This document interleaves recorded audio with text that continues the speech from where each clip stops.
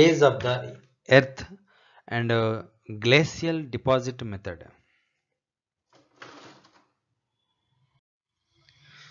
Glacial deposit method. From the emergence of this universe to the present, our planet has experienced varied climatic conditions. Varied climatic conditions. If the study of the geological timescale is strictly studied, the Earth was a few years away from the Sun, and after again, it few years it was near to the Sun. When it was near to the Sun, the temperature of the Earth grew unexpectedly and made warm climate conditions and made hot conditions, warm climate conditions. When the earth was away from the sun, cold weather prevailed and caused the globe to fade away. The water in the oceans, rivers, lakes, and other reservoirs on the globe has been converted to ice sheets. This is an example of ice that does not erode today in Antarctica, Iceland, Greenland also.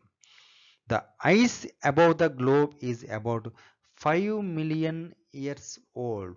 5 million years old. Formed during Pleistocene and Paleocene ages. Combination of two ages is known as glacial period. Combination of two ages is known as glacial period. Slow movement of ice is known as glacier. Glacier is the slow movement of the ice. Thus, due to erosion, transportation, and deposition activities of glacier made it possible to form glacial depository rocks. These depository layers of rocks are colorful and thick. The rocks are colorful and thick. The bottom layers are primitive. The bottom layers are primitive are ancient, whereas in top layers are earliest, newest one. The rate of deposition age of layers can be known by the study of layers.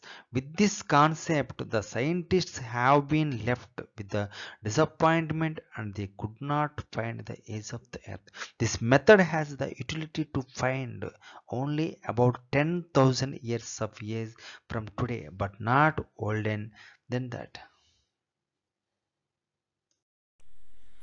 This is the end. If you having any doubts, please send to me and give your valuable suggestions. Please share, like, and subscribe this channel. Thanks for the watching. Have a good day.